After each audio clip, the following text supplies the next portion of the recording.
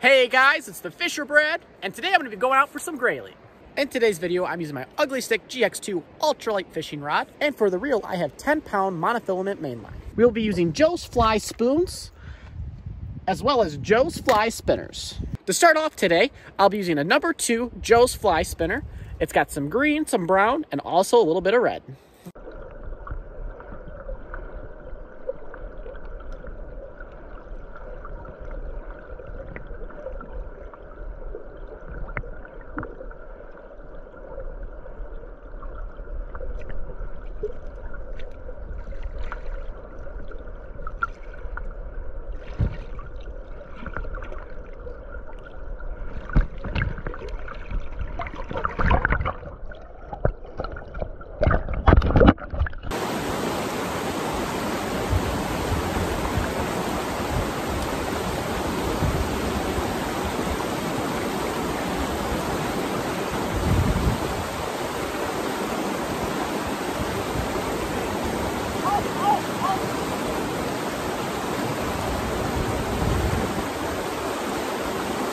That's a big one.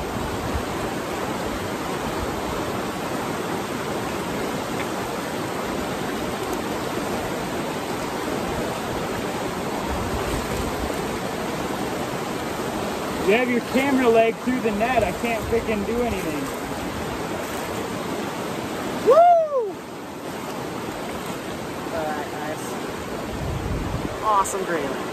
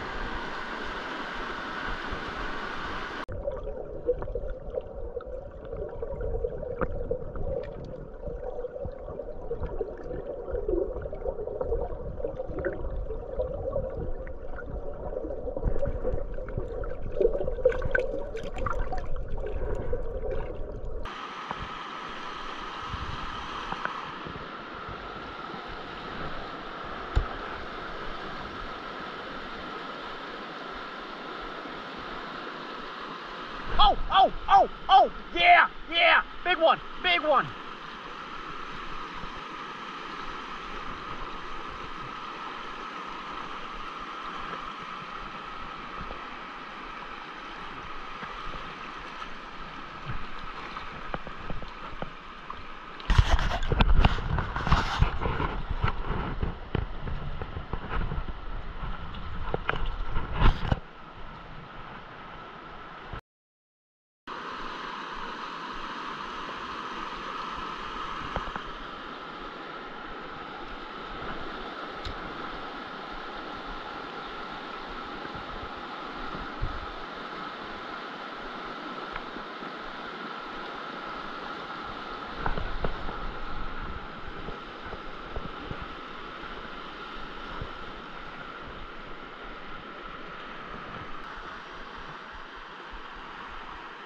Was it in the slack water where you caught it? Yeah, he was like right there where you're at.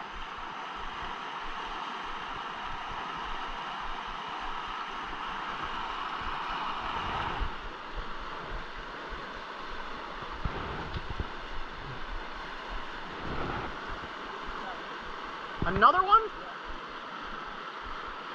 That's bigger, I think. Maybe? Not really. No, it's the same size. You're using the spoon, right?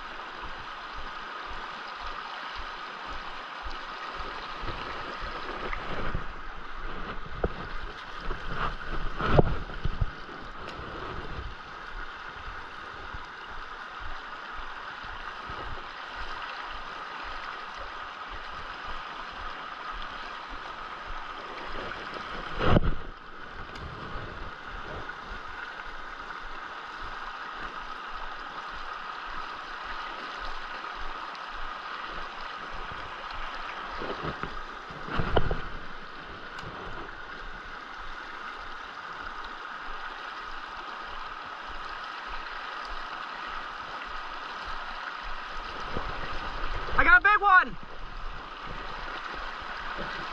Hey, I got a big one! Kyle, I got a big one!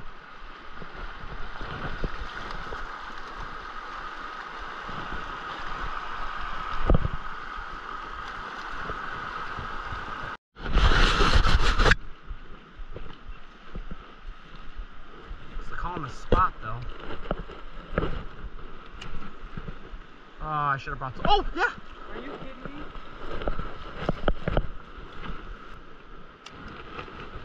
Got him. Oh, there we go, there we go! Oh, dude, no way.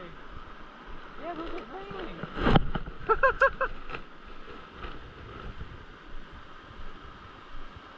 Oh, I got one chasing. Oh, there we go!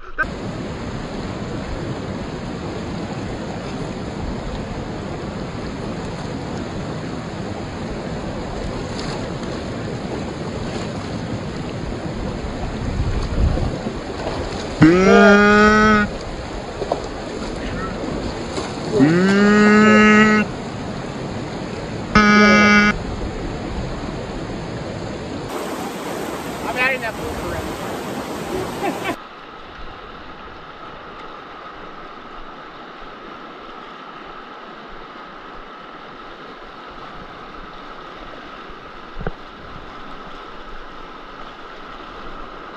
Oh, oh, oh!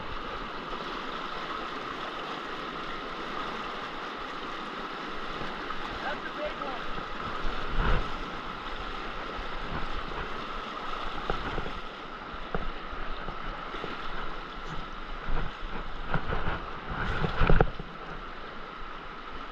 You have your camera legs to the net. I hope you enjoyed watching my first time ever grayling fishing. It was a lot of fun. And honestly, I had a lot of bloopers in this video. It's kind of funny. I had to kind of block out a lot of the swear words with a lot of annoying beeps. Hope you guys still enjoyed it. Enjoyed laughing at me, enjoyed hooking myself, me just falling everywhere. That water was extremely cold. It was about 40 degrees. So trying to feel my feet on those rocks was almost quite impossible. I couldn't feel anything past my knees. It was super sunny, but the water temps were just freezing cold. So my whole body went numb. Couldn't feel anything. Was stumbling over the whole time. But it was totally worth it. Totally recommend going out grayling fishing. If you guys never did it before, it is a lot of fun.